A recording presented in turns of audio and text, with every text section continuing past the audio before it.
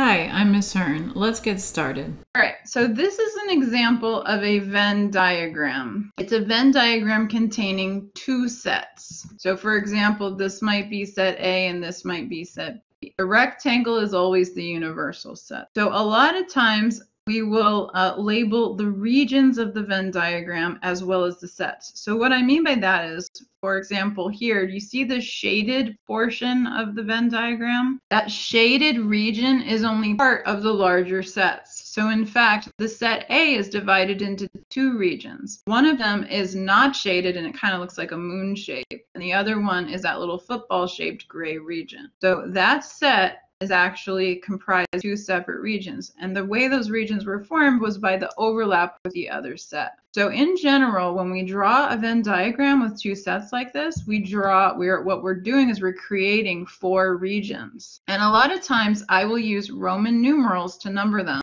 So I've listed over here the Roman numerals 1, 2, 3, 4, 5, 6, 7, and 8, just so in case you're not familiar with them. The reason I number them using Roman numerals instead of our regular Hindu Arabic numeral system is because a lot of times we'll use these regular numbers to indicate how many elements are in a particular region, so I don't want to confuse the two. So for example, I might label this Roman numeral 1, Roman numeral 2, Roman numeral 3, Roman numeral 4. I just do this so I can talk to you about the region, so the region has a kind of a name. Remember, A intersect B we said was the overlap of the two sets. So here I have a Venn diagram representing A intersect B. The shaded region is the result of the set operation. I've numbered the regions 1, 2, 3, and 4. Region 1 is inside of A but not B. Region 2 is inside of both A and B. Region 3 is in only B. And region 4 is outside of both circles. It's everything else. In order to be included in the intersection, it has to be in both A and B. And the only region that fits that description is region 2. So we've shaded region 2.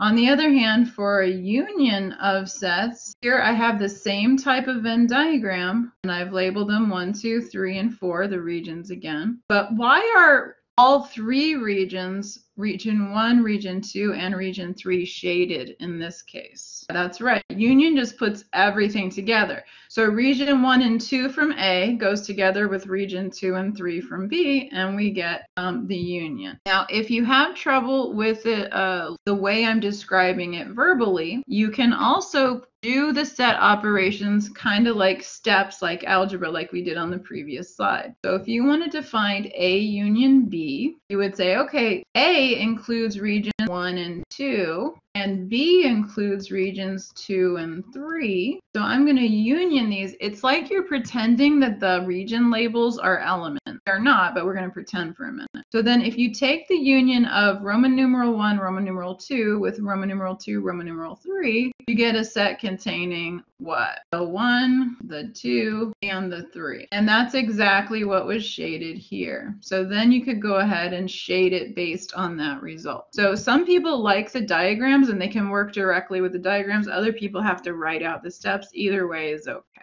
Okay, now in the bottom left Venn diagram, we have the diagram for a complement.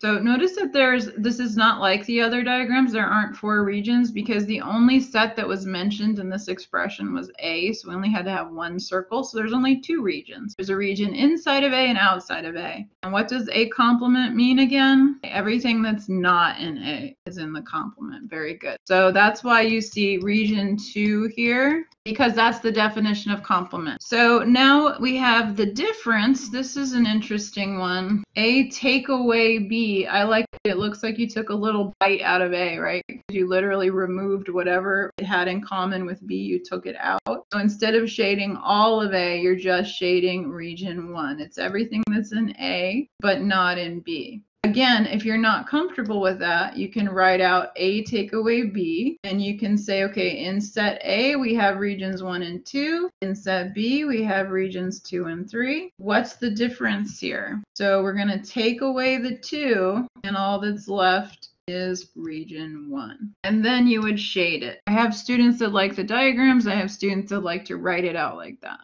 I hope you found this video helpful. If you did, please remember to give it a thumbs up. That helps other students to find the video.